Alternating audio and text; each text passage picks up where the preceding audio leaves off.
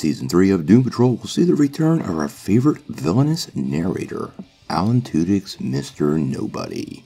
But he won't be alone. Let's talk about his chaotic caravan of anarchist artists, the Brotherhood of Dada. Hey guys, thanks for tuning in to Comic Book Nostalgia. I'm CB Nostalgia, and let's talk about Doom Patrol. When we last saw Mr. Nobody, he had been trapped in a painting and seemed to be, well, neutralized by the Doom Patrol team. But as Season 2 unfolded, it was revealed that Eric Morden was no longer trapped in the white space and had been re-released upon the DC Universe. Well, at least this Earth. Since then, we've gotten multiple reports of several members of the Brotherhood of Dada have been added to the cast of the upcoming season.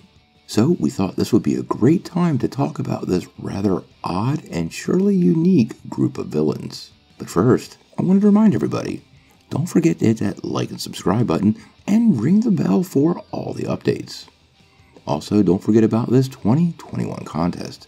We're giving away a PlayStation 5. All you have to do to get in on this contest is be a subscriber and leave some sort of comment. Now, Mr. Nobody and his Brotherhood of Dada have been around in the comics for about 3 decades. They made their first appearance in Doom Patrol Volume 2, number 26 in 1989 under the legendary Grant Morrison. I guess before we dig into these villains, and I use that term lightly, we should first probably quickly review what the term Dada means. Now, Dada is a reference to an art movement and was formed after the First World War in Zurich in a negative reaction to the horrors and follies of war. The art, poetry, and performance produced by Dada artists is often satirical and nonsensical in nature, just like Mr. Nobody. Probably the most well-known Dada artist was Salvador Dali, but others include Max Ernst, Man Ray, and Hannah Hotch. Now on to the Brotherhood. History of the group reaches pretty far back in the comics and ties nicely to the Doom Patrol show. Eric Morden was a scientist who, years ago, wished to join the Brotherhood of Evil. But after an unfortunate incident in which Morden double-crossed the Brotherhood, he was forced to flee for his life. Eventually, just like in the show, Morden settled in Paraguay, where he fell in with Dr. Bruckner, a former Nazi war criminal, and agreed to become a guinea pig for one of his experiments. This is the same horrific transformation that turned him into Mr. Nobody. Now, in the comics, once he became Mr. Nobody, he decided to form his own super team with 4 outcasts he had discovered in his travels across the world. He created a new brotherhood, one not so dedicated to evil, which he considered somewhat of an outdated concept, but to celebrate the absolute absurdity of life. And he called his anarchist group the Brotherhood of Dada. In the comics, the Brotherhood's goal was basically to bring chaos to the world. Their first mission actually took them to the vaults of Mr. Horst Eisner, a German collector of bizarre artifacts and very, very weird relics. Now, this is where it gets fairly familiar to the show. From him, they actually found a mystical painting that could devour almost anything that beheld it. Taking the painting to the base of the Eiffel Tower, the Brotherhood unleashed the painting's particular hunger and absorbed the complete city of Paris. Kinda sounds familiar, huh? Now, doing this, the Brotherhood actually accidentally awoke Extinction, the 5th horseman of the apocalypse, who had been trapped inside the painting since it was created. At this point in the comics, they asked the Doom Patrol for help, and I suspect this might actually be what happens in the show, but we'll have to wait and see. Now, through their combined efforts, they did manage to take down Extinction. The painting eventually vomited up Paris, the Doom Patrol escaped, and the Brotherhood was trapped.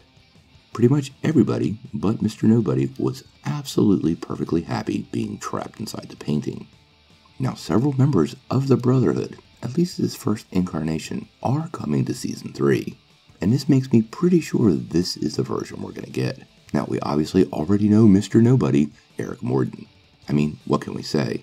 Season 1 was special, and we are all, well, rather well acquainted with his chaotic machinations, as well as his overall loathing for Niles Calder.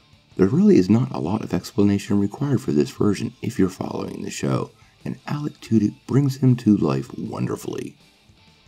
Now the other members of the Dada are the Fog, Frenzy, Sleepwalk, and the Quiz.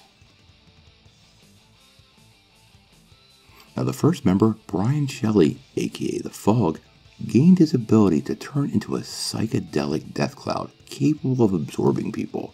The people he absorbed can actually still communicate, and eventually the voices inside his own cloud start to drive him mad. In the comics, he actually absorbs Crazy Jane. Bad idea. And her multiple personalities eventually traumatize the people inside him, and the Fog vomits her out. Now the second member, Frenzy, whose real name is Lloyd Malcolm Jefferson, was an illiterate man whose mother had abandoned him. He wore a garish outfit covered with symbols, a top hat with a green feather, and 2 bicycle wheels on his back. Now his power is he can turn into a living cyclone. But this is very similar to the tramp in sort of comedic effect. The fourth member is Sleepwalk, aka Holly Mackenzie. She was a British girl who has tremendous strength, but only when she's asleep. In the comics, to avoid waking, she takes sleeping pills and wears headphones playing Barry Manilow. She also has a rather unique look in the comics with outlines of 2 faces painted around her eyes. Now the final member is the Quiz. And the Quiz is a Japanese woman with a fear of dirt. That's right, dirt. She also has every single power you have never thought of. To make her lose a power, you just have to think of it. Now, it's always been pretty unclear how long this power loss lasts or even if it's permanent, but it's still pretty interesting.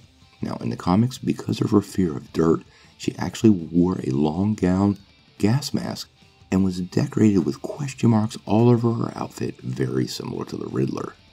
Some of the powers that we saw in the comics were flight, mimicking appearance, turning people into glass, turning back time, materialization. She even once turned people into a toilet filled with flowers.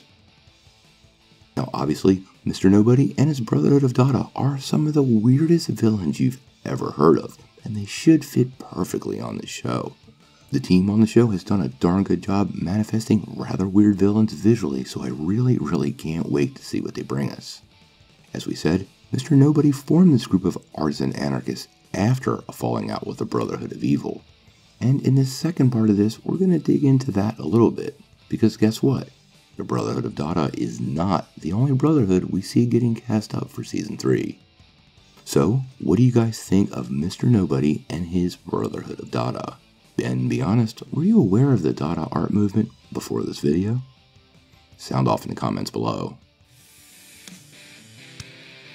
If you like this video, make sure you press like, click subscribe, and if you don't ring that bell, you won't get any updates. Peace.